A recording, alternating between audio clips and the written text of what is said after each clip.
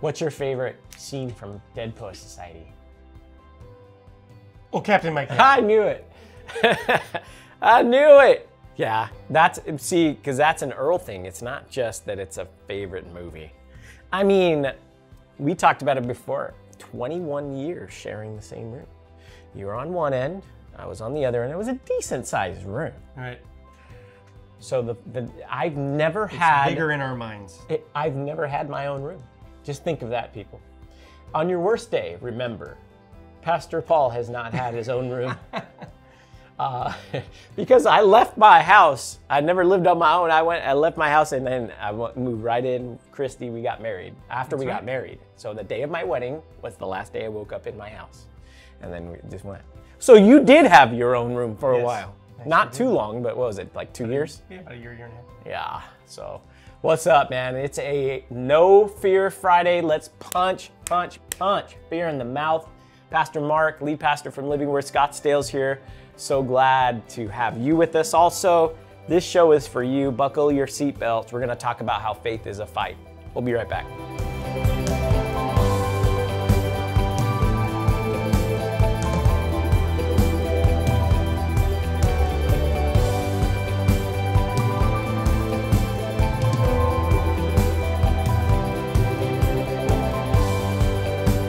I got Pastor Mark to hold the yawp stick. Can I get a yawp in the house?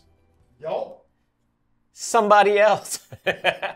Throw my yawp up right there. It's my Wow, yawp. is this our yawp? It means so many things. So many things. No, that means, wouldn't work. That means the devil. I just let's take it back. Let's take back the devil sign. Oh, yeah. Barbaric yawp. No, that's not going to work out. No, I'm so glad you're with us. My name is Pastor Paul, lead pastor at Living Word Gilbert. It's Pastor Mark, my brother, who's also the lead pastor at Living Word Scottsdale. It's Coffee and Confessions. You mind if I clink with you? Yo. We're going to drink some coffee up in here, and we're going to bring you a good word for your day today. We've got a good word. Then at the end of the show, we're going to lead you in confessions over your life. Man, that's the best part of the show. That's it. So we get to lead them in confessions and speak God's word over your life. That's what our viewers love, and that's why we love you being a part of things here. And so tell me about your message that you brought at Living Word Scottsdale recently. Yeah, no, we've been talking about it this week. We were talking about it yesterday, but a faith that fights is what I titled my message this past week, because I think for Christians this time of year, always hit that mid-year. You've gone into the new year with a lot of new spiritual disciplines, a lot of new motivation. I'm going to finish my degree. I'm going to go take this new class. I'm going to lose 20 pounds. By the tail. Even spiritual and physical disciplines. But it seems like life gets in the way. Life happens. People happen. And before you know it, you end up losing motivation. It's like when you ever been in the ocean, when the wave comes, instead of fighting the wave because it gets really exhausting, you kind of duck, and it's kind of easier down here. All the noise of the wave goes over your head, and then you come back up, and you're fine. And I think that's what happens in our life. We start avoiding or becoming passive when the storm or the wave comes in our life from the enemy. And then we find ourselves in June and July where we're in a rhythm of the storm of life comes, issues come, bad reports come. We just duck. We stop fighting the enemy. Yeah. And we don't. So I think that sometimes avoidance is actually fear being acted out. It's like, so think about going under, and I actually learned that trick not too long ago. I was always fighting the waves. I actually like to punch the waves, actually. When kids laugh at me when I do it. Here it comes out, I go like this. Yeah. But I realized that, yes, it is more tiring doing that. So I realized if you duck, but guess what? If you duck, you're never going to learn. That's not a sustainable place to stay under the water. That's exactly right. You will die. Yes, you will. You'll not be in the right place. But if you can learn how to fight. So really where I want to be is I've always admired, we're both going to end up in California sometime this month here. And so I'd love to surf. Yeah. I don't know if I can.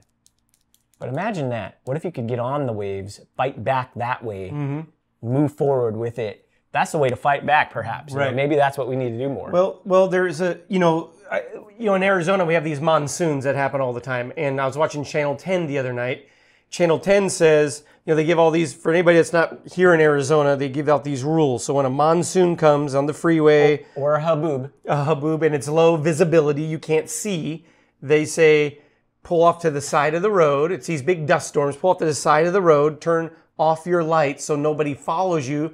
Because when a storm comes, you can easily be confused. Yeah. A storm comes, you can get confused quickly. And when a storm comes, you can forget the very things that you knew, the most fundamental things, you forget those things. Why is that true? Because it's the sudden storm, the sudden fear, it comes in, people freak out, and they tell you, just pull off to the side of the road. Yeah. And so that's kind of the news. Well, the news gives people instructions, but the Bible gives us our instructions and of what to do. And thank God. I was reading this story of where Jesus was with the disciples, and he's like, let's go to the other side of the lake. Obviously, Jesus doesn't do anything for not a reason. Yep.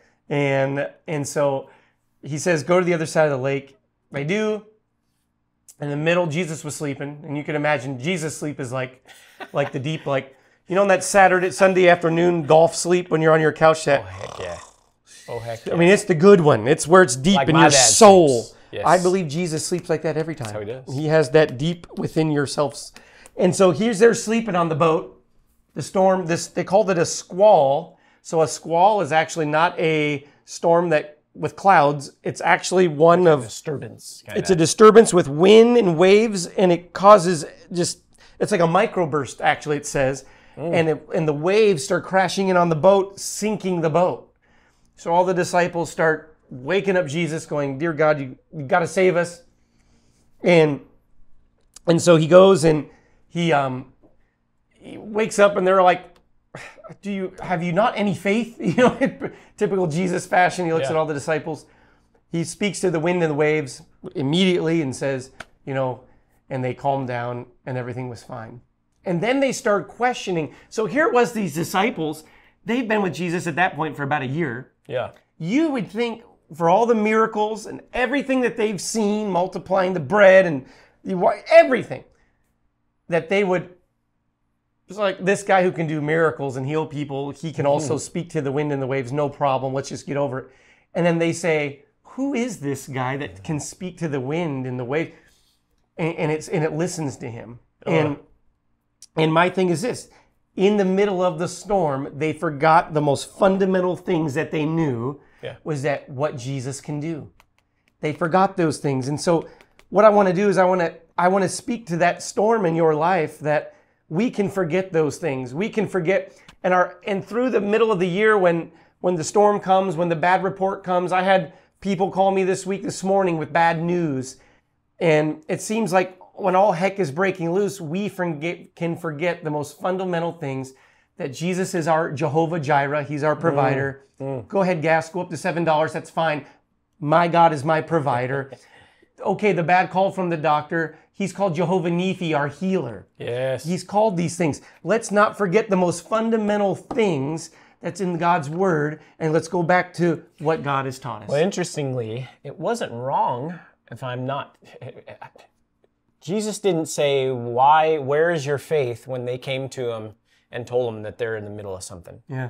It was how they approached him in the boat. Correct. Absolutely. That was an issue because they let fear overtake them. And do you think that fear's the thing? It's like the deer in the headlights. They always say that a deer... Have you ever seen a deer in headlights before? Do you remember back in the day we used to go deer spotting? Yeah. We'd go up to northern Arizona, and with our youth group, actually, we'd go out with these giant flashlights. And as soon as you hit a deer, it's in the middle of the night, and they'd be spooked by anything. But as soon as that light hits them, they freeze. They don't know what to do.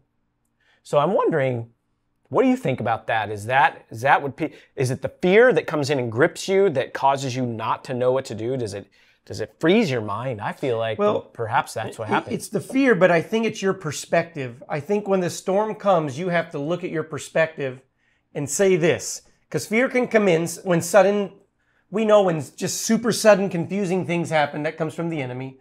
But are you in the middle of a storm? Are you or are you in between two miracles? And I think you have to decide, what's my perspective today? Am I getting ready to build up a testimony and I can't wait to share this and I'm going to look back in a month from now and go, my gosh, the Lord just got me out of that storm? Or am I going to endure? Because here's why.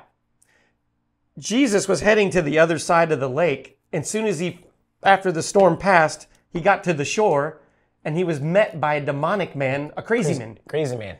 Crazy man, naked, wandering in the graveyards, the tombs. Society had cast him away. And you know what? Jesus went over there, set him free.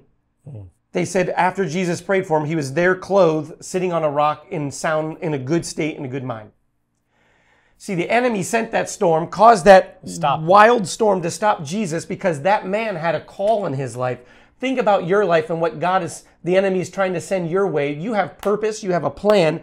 God is sending something. The enemy wants to send something your way to stop the good and the purpose in your destiny. But I think that when we get passive and stop fighting, we chip off pieces and just will over pieces of our destiny to the enemy and say, well, the job, everyone's coming against me.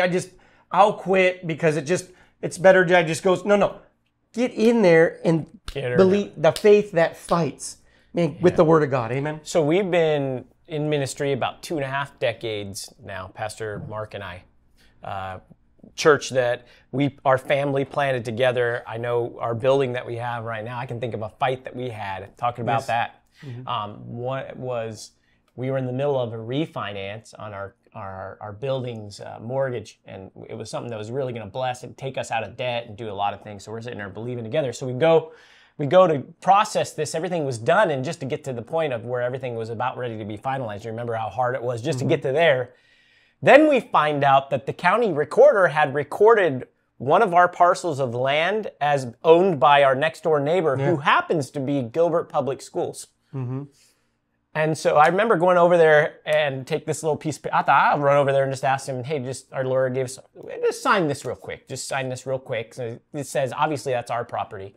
And it was in July, I remember. And they were about ready to go on break. And they said, oh, I'm sorry, that's not how it works.